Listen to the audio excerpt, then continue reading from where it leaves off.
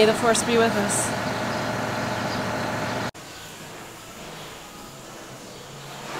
Get up, get up, get up! Get up! Sorry, it was a gong show in there. We're gonna prep for second cut this week while we're lambing, because that's fun.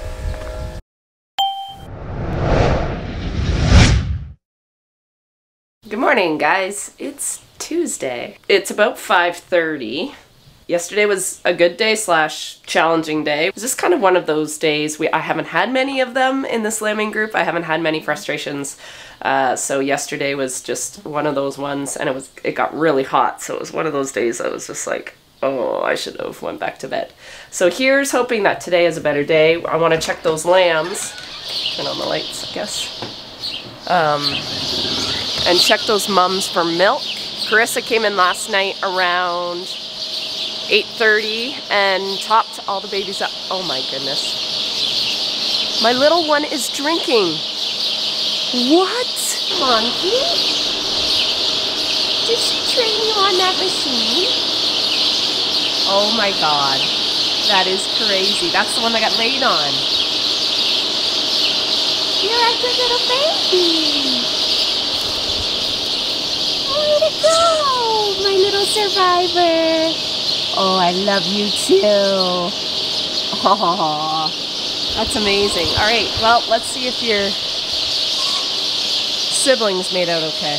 Are you guys getting sick of my lambing videos? I only have 20, as of last night, there's only 20 ewes left.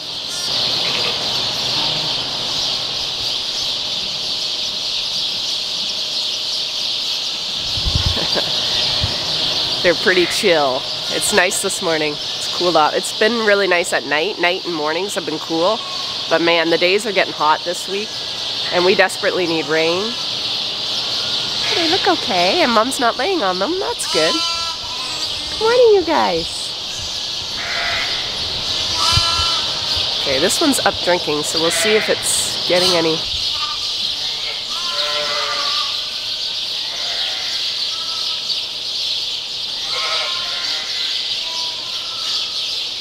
Been on that teat for a while, so hopefully.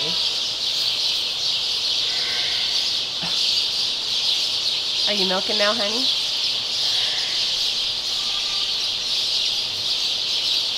All right, let's go see if we got more babies.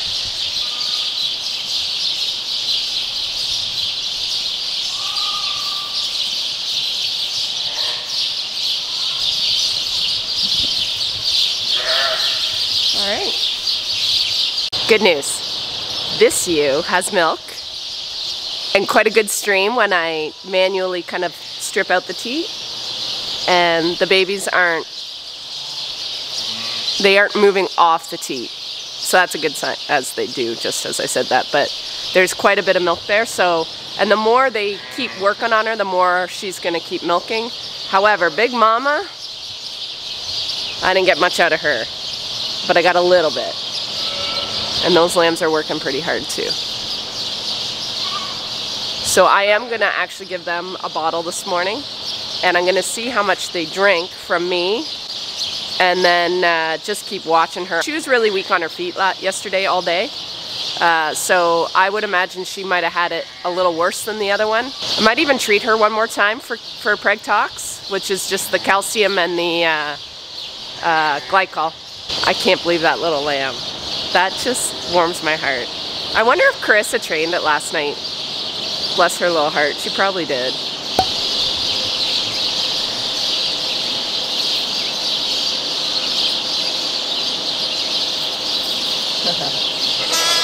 You're a little survivor. I will make this pen bigger as they get bigger, but I want them close. I want them close to the nipple, especially when they're training. Good little baby. Yeah. So the good thing about finally getting that milk machine hooked up is I can get all my bottles now after they're done their colostrum. I can get, if I'm worried about a lamb not getting milk, or I have a lamb not going on the machine grade, if I have to feed them by the bottle, I can take it right out of the hose.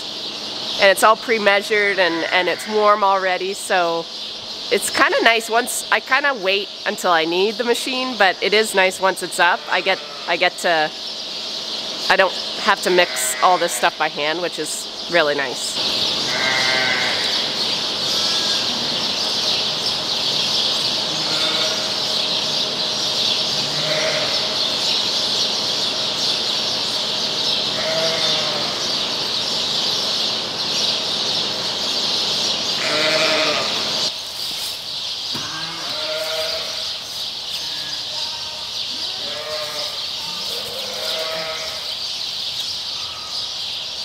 You hungry?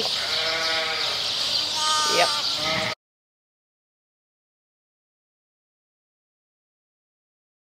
It's not crazy hungry.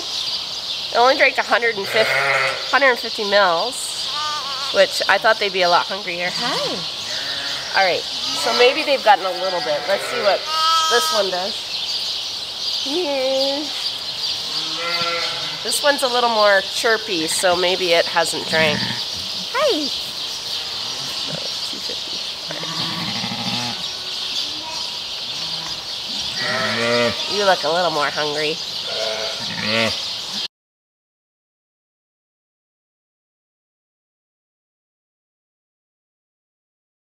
Okay. So that one drank, yeah, 150 as well. Want some more? Yep. Well, you guys are pooping because you pooped on my leg. Ah, and now it's on my finger. Gross. Okay, good babies.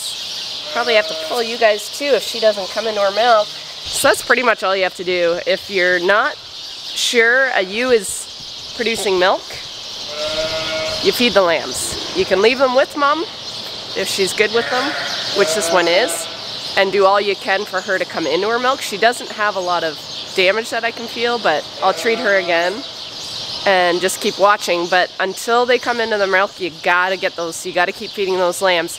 The danger is, kind of like humans, the more you start to feed them a certain way, that is kind of how they get used to it. So they do get used to the bottle, they get used to me, they get used to my voice, and then as soon as I even walk by them, they're like, ah! They want me to feed them, and then they just don't want to drink off mom at all. And the problem with that engorged ewe, that's what happened to her, because I was the one feeding them, so they would associate me with feed and not mom. So they just never really got interested in her because I couldn't get them on her teats even after a couple days. So the decision to pull them was, I think, the right one. My friend Sophie from New Zealand has since sent me, she goes, oh, I wish I saw the video earlier. She's since sent me a link to a product you can actually, it's like a milk machine for sheep. And she said it's a godsend and that I should probably buy one to have one on hand if that ever happens again. She worked on a dairy sheep farm, and she says that that happened often, and they used that machine and loved it. So I want to show you those lambs though, and why I'm glad I pulled them. So that's the one. See how just nicely bloomed? Like, it's done really well. And that's the other one that I thought wasn't even going to make it. And they're both, I'm so glad. Like, that's when this machine pays off, because I would have been having to feed those 4 or 5 times a day to get that same result. Probably more than that. Hi. That's the one thing when you are dealing with stuff at scale, you do have to just make those tough decisions. Especially if you have a machine that can do it, you just got to do it. And mom is fine now. She doesn't even care. They don't like it for the first couple days, and then they seem to be okay. You are just blowing my mind, little one. And it's happy, and mom doesn't even know because it's still got her twins, so. Sweet. These guys are getting onto their creep well before they saw me.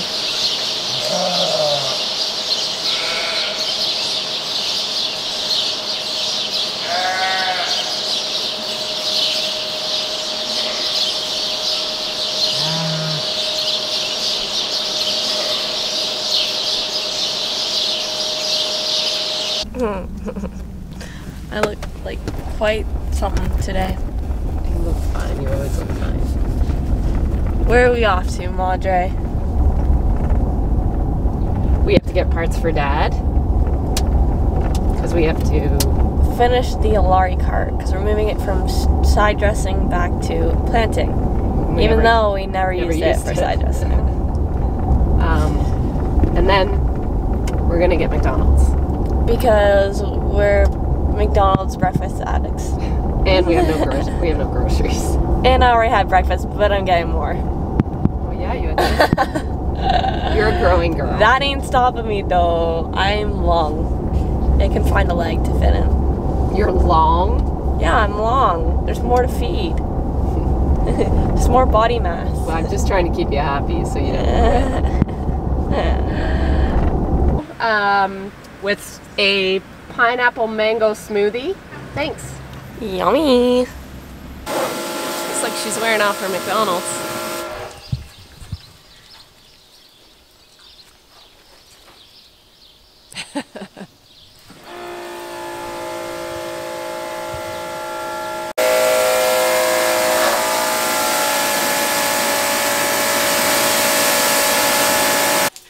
What's Dad doing? Spraying. Oh, is he? Yeah. Did he just start? What? Did he just start? When I start power washing. Like, how many loads has he done? Just one? One. Okay. I'm just waiting for Mark to come back because I think we're going to move the Alari cart out. Jess and him were working on that all day yesterday.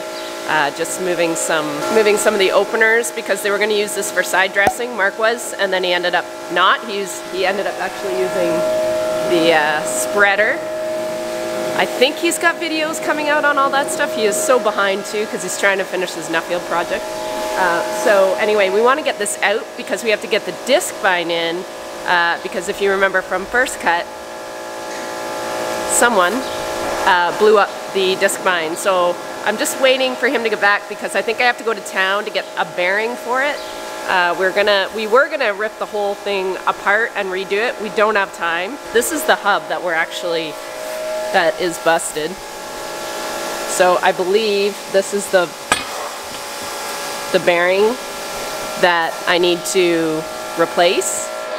So I'm just waiting for him to come back for some instructions and go to town and get that so we can start working on the haybine. I think we're going to try and cut tomorrow. I've got my bagger lined up, Bob, my bagger lined up for Thursday, and Ethan's lined up for Thursday.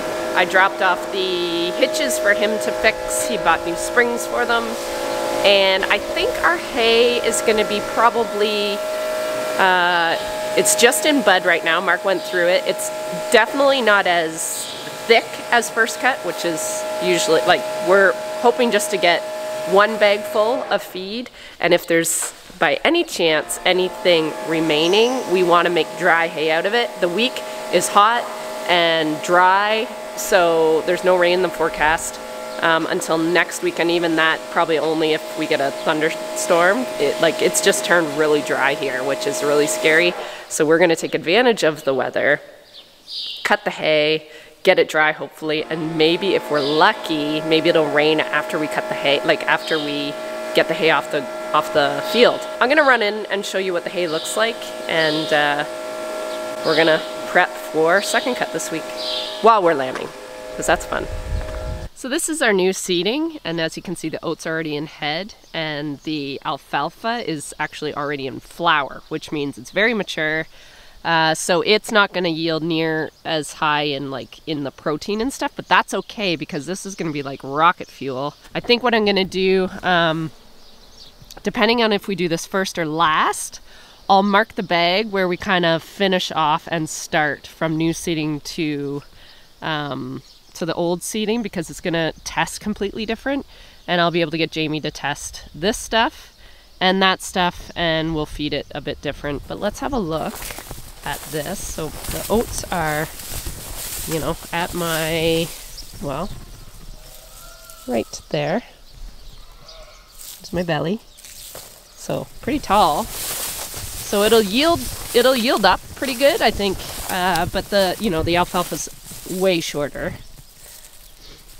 This is a thin spot though. Let's go in where it's a little bit better for my ego. Okay, now it's up to my belly. It's over my belly. So it is, can you see that? It's up to just under my chest. That's the oats. So it's deceiving. There's more here than I thought. But yeah, the alfalfa is quite a bit shorter. So, whoa. So even though the protein will be lower, they're gonna actually, they could get a little bit of energy just from this grain, depending on the stage of it. Mark's way smarter at that stuff than me. I just kind of regurgitate what he tells me. So let's see what this other seeding looks, the second cut looks like. Well, I'll be darned, there's actually grass in here.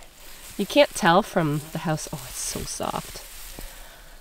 So, bud, how do you tell? I'm just not very smart on this stuff. Maybe you guys know. Is that bud? I don't know. So it is, let's see, let's get a thicker spot here too. It's up to my knees, so it's kind of tall. It's not crazy tall, and it's definitely not as dense, as thick. But it looks pretty good. We were getting a bit concerned. You can start seeing some like droughty spots because it's been so hot and we haven't had near enough rain. So we thought we might as well just match the staging now, and then we can get a third cut together. And potentially for the first year ever, we're gonna try for a fourth cut, which we never usually do because we like the reserves for first cut. I love seeing the barn from this side. What a beauty picture.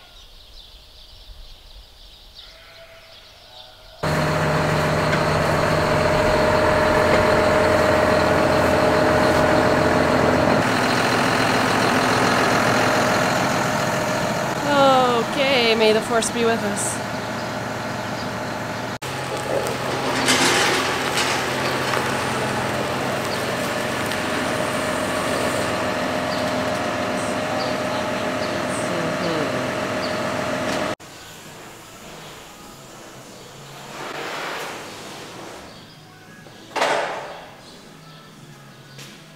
Well, we've been hard at fixing the hay vine all afternoon, and it's almost back together. We had to replace 2 pods altogether. Kind of a pickle to take apart and put back together, and everything's seized because it's old.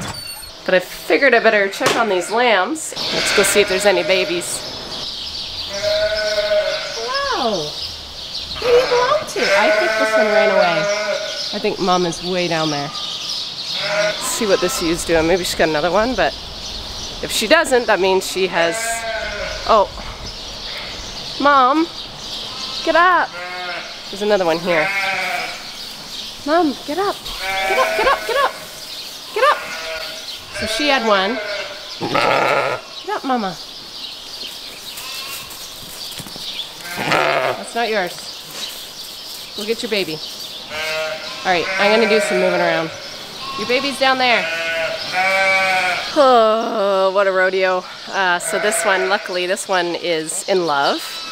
In love is good. The other one is requiring a bit of convincing, but she's not beating the lamb up. She's just really upset. But I think the lamb's drinking.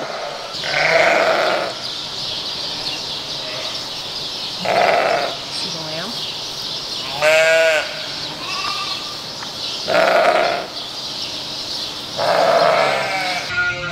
Well, I'm kind of sitting beside Mom here.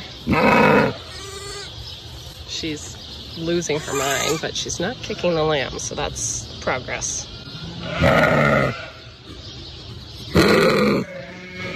Can you stop, please?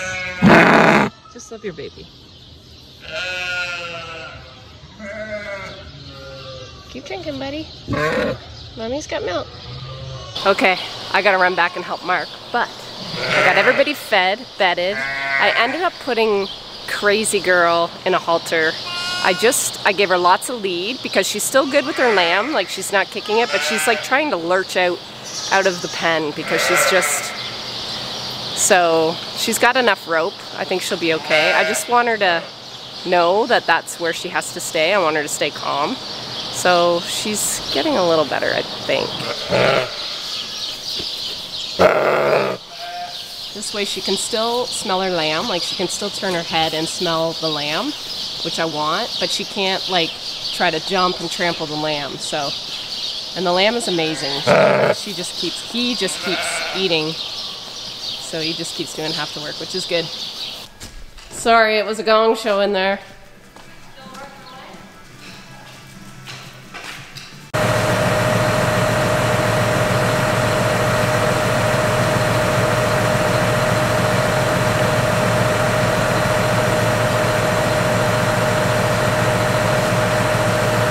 Trying to put the cutter bar back on, which is finicky. So the daughter is staying with the father and I'm staying on the tractor.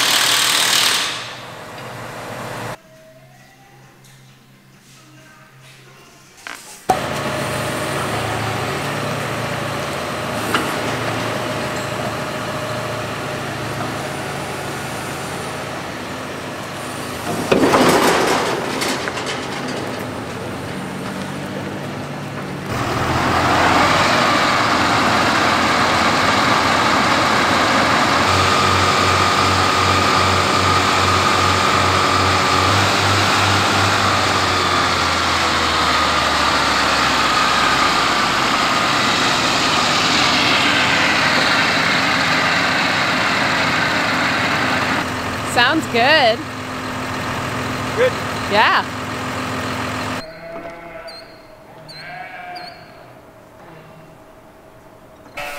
Mom, come on. Come on. Come on. Hey, baby. Hi. Well, it's a good thing I came back in. Come on. Come on, baby. Come on, honey. Shh. Come on. I know, you're pretty little. Yeah, hi. Hi. You're pretty little. Hi. Oh, that's another save. You girls. Hi, you're so tiny. Oh, goodness. What is the matter? I don't know about this one.